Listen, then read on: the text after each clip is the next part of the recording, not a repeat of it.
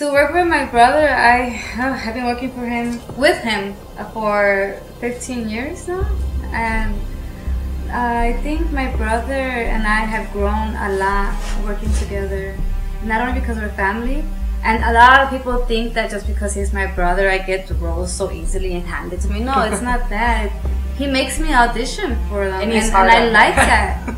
My job is my job, and I'm gonna keep it. So you're gonna help me put these bitches down.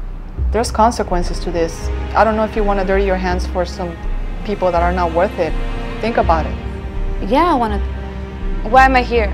You know, there's a dark side as well. I mean, you can get away with what you want to do, but later on, it's gonna take over and it's gonna come back to you. Tell me what I gotta do. It was fun playing her. It was a little complicated because, you know, I'm not ghetto. And, I mean, I can act ghetto, like J-Lo. But, not that she's ghetto, but yeah, she's in the Bronx, and I'm from 26th Street in Chicago. And it's Rosa from the block, right? Rosa from the block. But I could do that. But me, Rosa Frausto, I'm nothing like that.